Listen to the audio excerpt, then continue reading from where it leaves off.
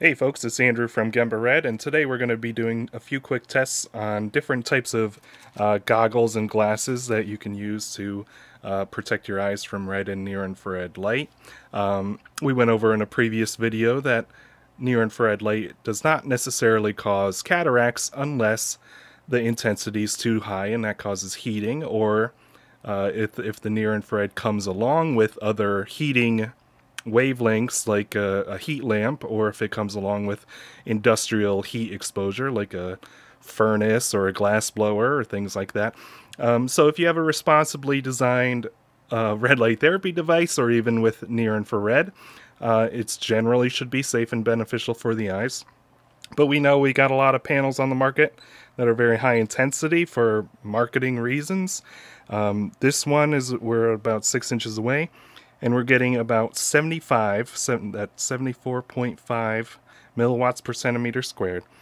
So yeah, that's quite intense, and if you put your face and your eyes right in front of it, you probably want to protect your eyes. Maybe blocking closing your eyes is good enough, or you can try to use some of these blockers or glasses depending if they included it, or maybe you just want a different pair that's more comfortable to try out.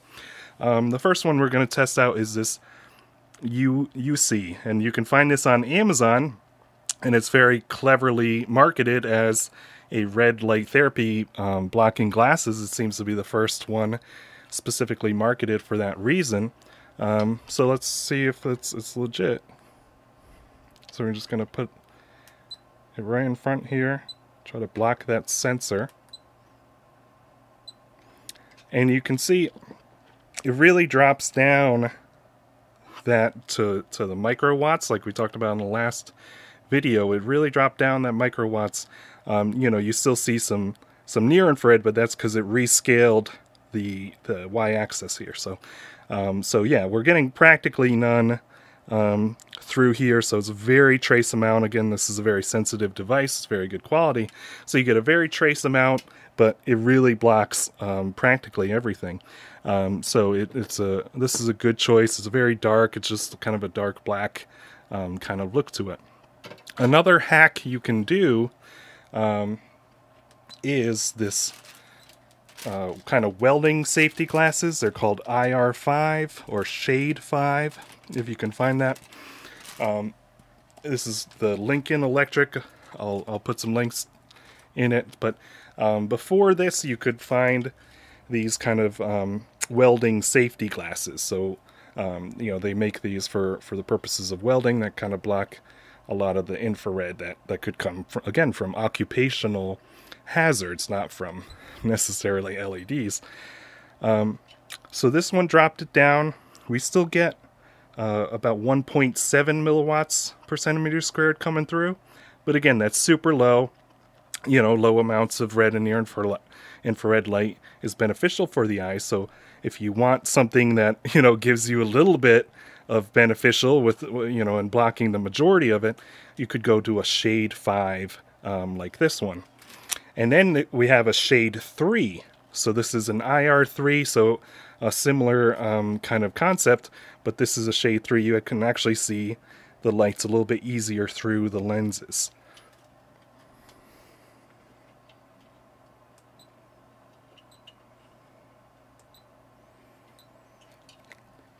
But even with the Shade 3, you're still only getting 4.2. That's, you have to change the digits, but about 4 milliwatts per centimeter squared. So again, that should be perfectly safe. Again, with red and near infrared, you can reduce the intensity and still get some benefits for the eyes, or maybe your crow's peaks, or around your eyes if you want to reduce wrinkles.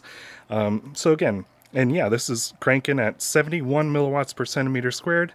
And this takes it down to 4 with the Shade 3.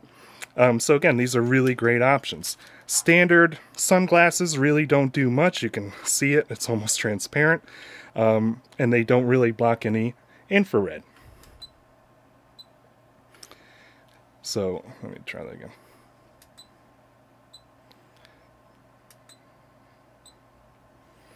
So we're still getting 45 milliwatts per centimeter squared. You still get both some red and near infrared.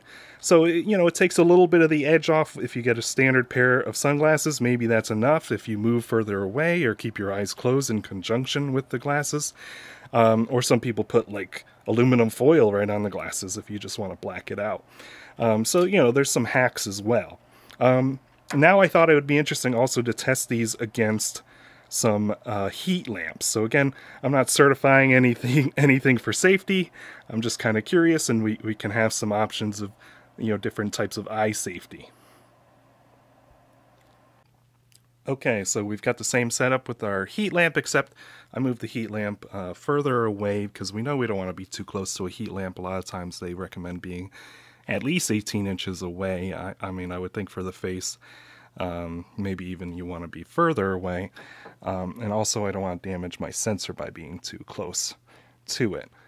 So we're only going to get kind of a partial spectrum with this because, this doesn't cover the whole spectrum. But so it's more of going to be a relative kind of term. But we see we get 9 milliwatts per centimeter squared, and the maximum it goes up to is, I think, 100, like 1040-ish. So that way it kind of gets cut off, so you don't see the full spectrum. So, and we, for the safety glasses, you won't really know if it really blocking the full spectrum and getting all the protection you need, but at least we can get kind of a general sense of, do we get a reduction from this? So we're looking for a reduction from, the 9 milliwatts per centimeter squared up there, that 9,208 number we want to see reduce, and then see what happens with this spectrum.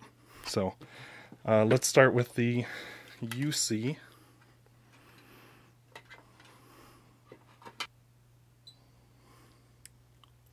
So it took a while to get that measurement because it's so low, so it drops it down to that microwatts unit. So it's only 105 microwatts. So it's really dropped it down significantly. So again, it's just a relative spectrum, but it dropped it down from, 9 milliwatts per centimeter squared down to, 0.1 milliwatts per centimeter squared or something, something like that. So, so that, again, that's a really good reduction. We don't know the rest of the spectrum, but at least we know, this blocks a lot of that early part of the spectrum. So let's try the shade 5. Again, these should be rated for that kind of safety in a welding situation.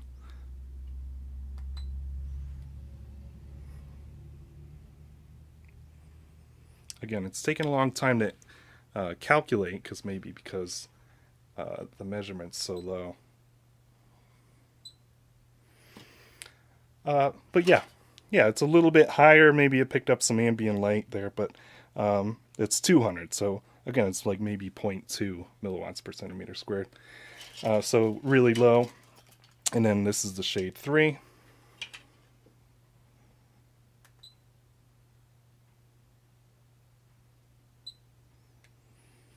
Yeah, and that's just a little bit higher at 0.35